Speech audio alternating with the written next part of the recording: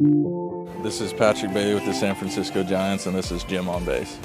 Welcome back to another episode of the Jim on Base Show. We're here in San Francisco with Patrick Bailey. And Patrick, it's good to see you. Thanks for coming on. Yeah, thanks for having me. And you've had a lot of firsts while you've been up in the big leagues. First home runs, first hits. I saw the other day you met a fan and they gave you a ball and you said it was your first left-handed home run too. So you're getting some good stuff for the man cave. Yeah, for sure. I've never really been like a collector at all, but obviously since being up here, I'm trying to get as much as I can. How does that work? Do you keep it in the locker or do you send it home like with mail insurance, or how do you do that? Right now I'm just keeping it at the apartment home and then planning on shipping it back with the truck.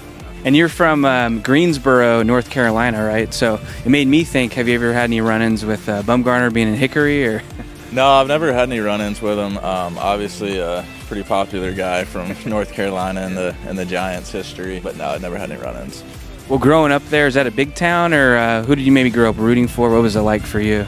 So I grew up rooting for Texas Rangers, but not really any correlation with North Carolina. There's not really, I feel like the biggest fan bases are probably the Atlanta Braves around the North Carolina range. That's an easy trip to make to Atlanta.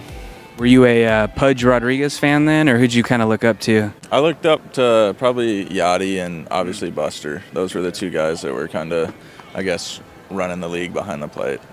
And when you mentioned Buster, obviously big with the Giants, so has he reached out to you, or I imagine you have some kind of relationship with him? Yeah, we actually had the 2021 spring training. We were together, and then we text every so often. Have you been golfing with him? Because I ran into him at Pebble Beach, and he's pretty good. I wish. That's probably on the bucket list, so maybe we can get that happening. We'll see. Well, obviously with all your success so far, people have been seeing your wife and your baby in clips and stuff. So are they staying with you, or do they go back home? How do you handle all that? They're at home right now, but that's just because of the All-Star break.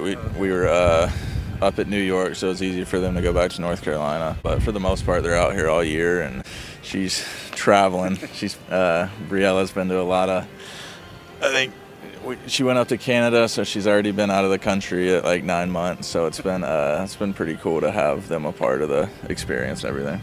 She's logging in some flight miles early, you know? For sure. So it's got to be cool, and seeing maybe some other guys that you came up with through the big leagues. Does that kind of make it a little bit more comfortable, or? Yeah, it's been awesome. I mean, we got a really good group of young guys here, and I think a lot of guys kind of on the cusp of breaking and helping this team. So it's exciting to have such a young group of guys making an impact.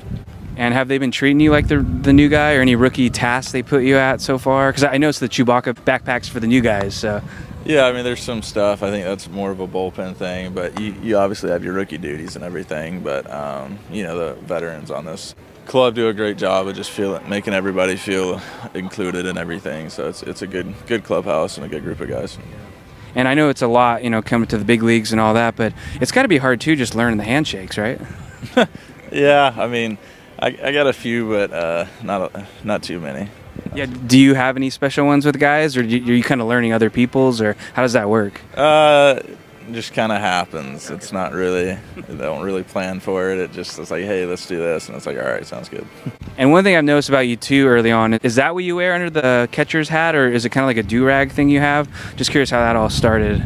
Just a headband. I mean, I never really wore hats being a catcher, and then the headband just kind of helps me keep my hair out of my eyes when I'm catching. So simple stuff then. Yeah, for sure. Nothing crazy.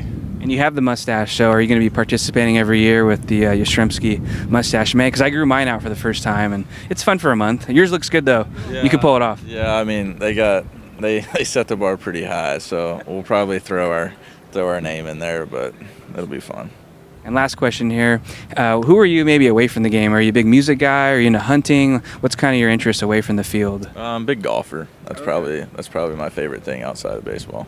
What's your best score then, or what's your handicap? I've gotten into the 70s. I think I've shot like a 78, 79, but that's kind of when I can play consistently. I'm like a mid-80s golfer. So you definitely got to teach George Contos and Buster Posey a thing or two out there, Yeah, I don't know about that. Awesome. Well, Patrick, it's good to see you. Excited for your success so far, and be rooting you on the rest of the year. Perfect. Thanks for having me.